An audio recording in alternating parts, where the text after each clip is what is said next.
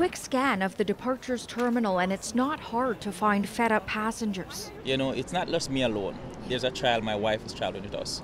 You know, it's frustrating, especially for a child. Flights have been delayed, then cancelled, delayed and cancelled again. This minor hockey team was afraid they'd miss a major tournament in Calgary before finally getting a last-minute flight. It's tough. I mean, it's something that these guys have looked forward to. It's an invite-only tournament, so we were fortunate enough we're the only Ontario team going. The backlog after several days of severe winter weather has also marooned hundreds of Canadians abroad, including Rob McClinton and his family, without a flight for 6 days in Punta Cana, now rationing their infant daughter's formula. So we can't really drive into a store and buy formula because we don't have that time or that ability, because we're always waiting if we're getting picked up and jump on a flight that day. Same for hundreds of Canadians in Cancun who showed up angry at the airport after Sunwing canceled flights.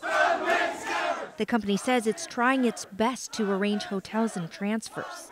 While air travelers are stranded here at Pearson, many hoping to travel by train are also stuck. There's still no Via service between Toronto and Ottawa or Toronto and Montreal after a CN train derailed on Christmas Eve. After some riders reported being stranded for more than 18 hours, Via Rail says those trains will be up and running on a modified schedule on Tuesday. Even local travel is still a slog for the town of Fort Erie, Ontario, hit with massive power outages and whiteout conditions. It's quite startling, the number of abandoned vehicles on the roads.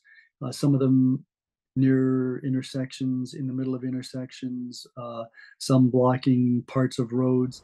The mayor says cleanup will take several days, but worries about the next big dump of snow. Lisa Shing, CBC News, Toronto.